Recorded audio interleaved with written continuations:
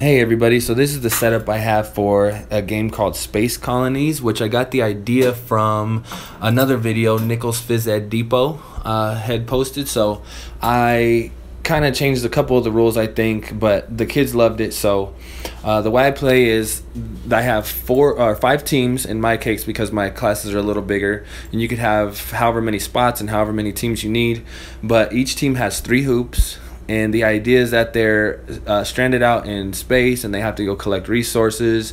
And the objective is that they're working together, communicating, problem solving, things like that.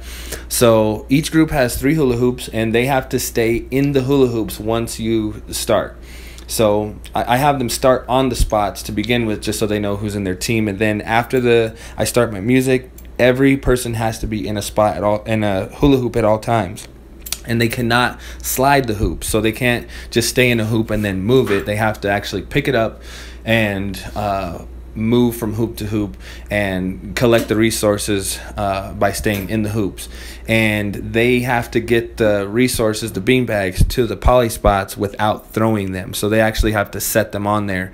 Now I've seen some groups toss them to each other from one hoop to another, but they can't throw them to the poly spots.